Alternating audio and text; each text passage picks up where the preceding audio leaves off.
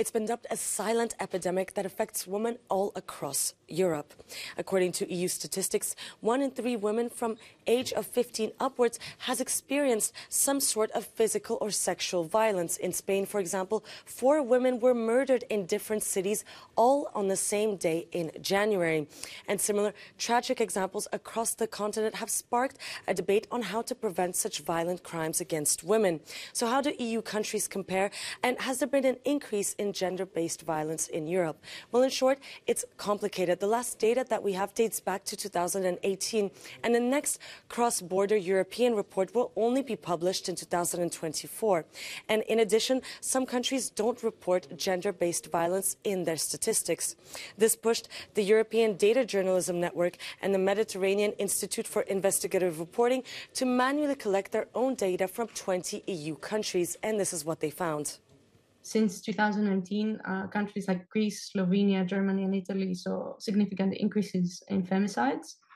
Greece had the highest increase in femicides in 2021, 187.5%, from 8 incidents in 2020 to 23 registered incidents in 2021.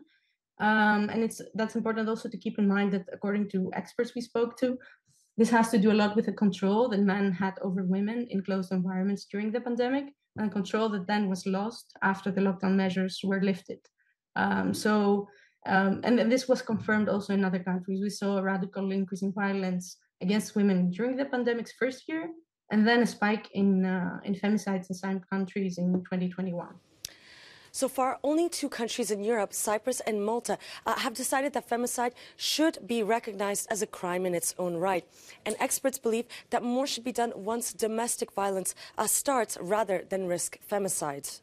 Of the cases that we have in our report are both women who were murdered by men against whom in the past former partners or the same partner had taken out restraining measures. Those were never enforced. They had been violent in the past. They were never imprisoned. So there is a lack of enforcing laws that exist. It's not a matter of increasing laws. It's a matter of actually enforcing them. Currently, there's a directive that's being debated by the European Commission, which would make EU-wide data collection an obligation, as violence against women is often underrecorded and underreported.